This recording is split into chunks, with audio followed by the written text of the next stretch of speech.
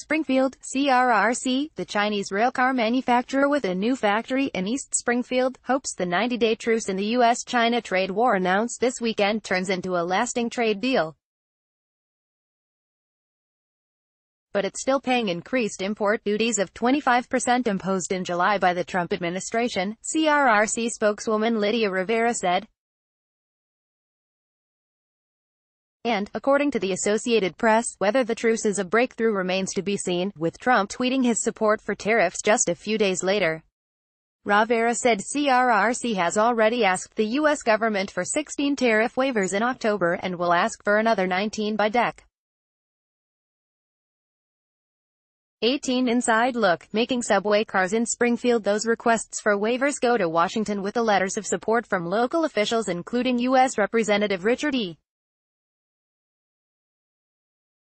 Neal, D. Springfield, State Sen. Eric Lesser, D. Longmeadow, and Springfield Mayor Dominic J. Sarno.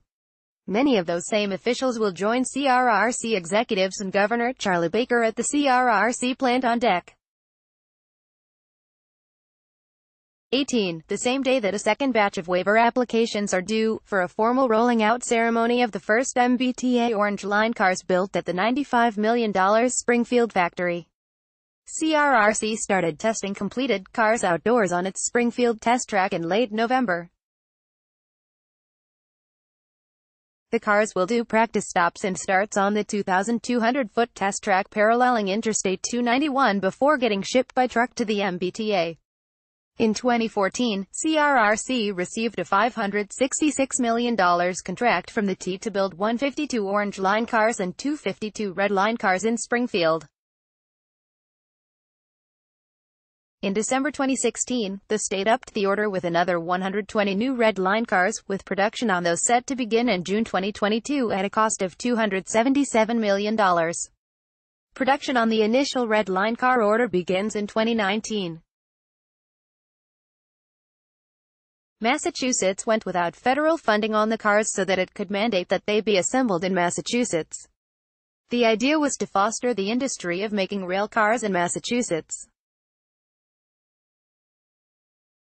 CRRC won the contract and bought the old Westinghouse site here for its factory, building an enclosed space big enough for 3.5 football fields. The plant is CRRC's first in North America. CRRC subsequently signed deals to make cars for Philadelphia's SEPTA commuter rail and Los Angeles subways. CRRCMA employs approximately 210 people. The Springfield plant employs 126, including 71 union production employees.